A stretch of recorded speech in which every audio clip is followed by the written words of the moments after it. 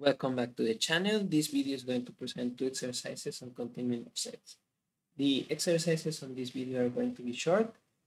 However, there is going to be a big detail onto mathematical formalism and how proofs about sets are written more than not. So the first exercise is going to say let A, B, and C be sets. If A is contained in B and B is contained in C, then A must be contained in C. Give it a try to this exercise and feel free to pause the video at this moment. However, if you want to see a certain approach for solving this exercise, continue.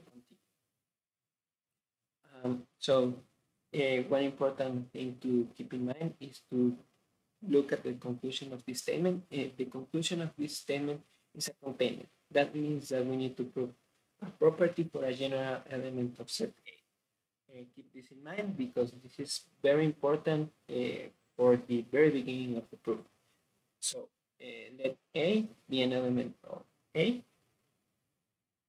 This is going to be our beginning of the proof. And this clause, this sentence is very important because this is a general element in A. And this sentence is going to name, is going to declare a general element in A. I know this may look like a lot of information. However, in order to have a valid, and for valid I mean correct, a general written proof, it is important to always start with this clause.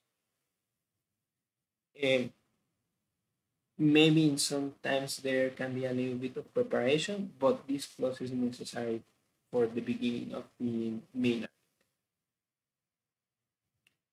So, okay, let's continue. Now we can use information that we are giving on the exercise. And the first piece of information is that A is containing B. So let's drag that. And we have already this. Now, pretty much the direct property of containment is going to imply that A is in B. And now again, we can use more of the information that we are given. The next piece of information that we are given is that B is contained in C. So we drag that piece of information. And again, we now use pretty much the direct property of containment. And that is going to imply that A is in C. It is important to see at this moment that we have been doing a process that is going to link our initial information through the entire process to the last part of the process.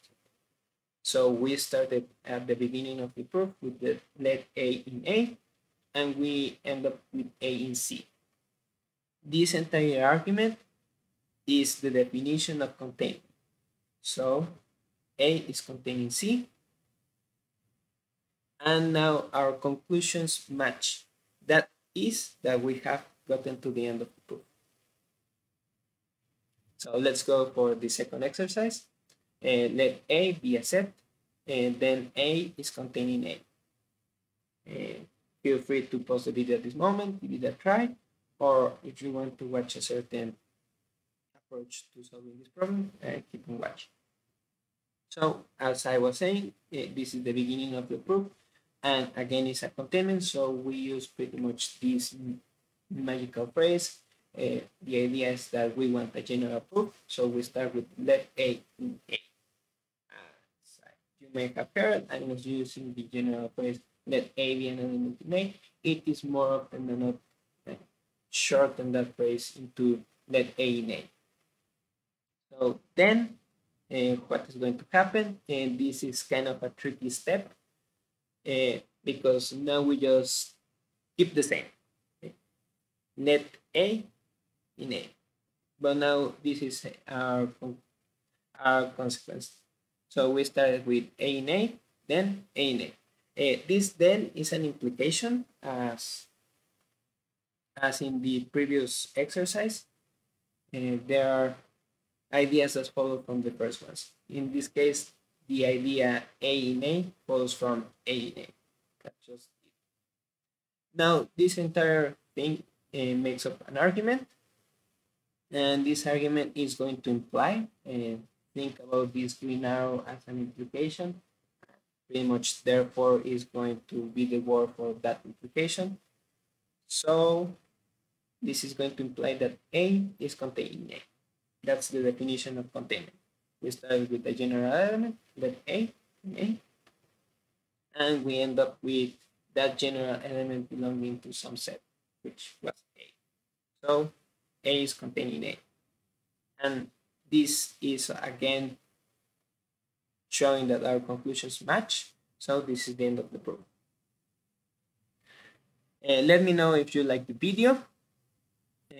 You can leave me questions or comments. Let me know if you have a certain topic that you want me to cover. Thanks for watching.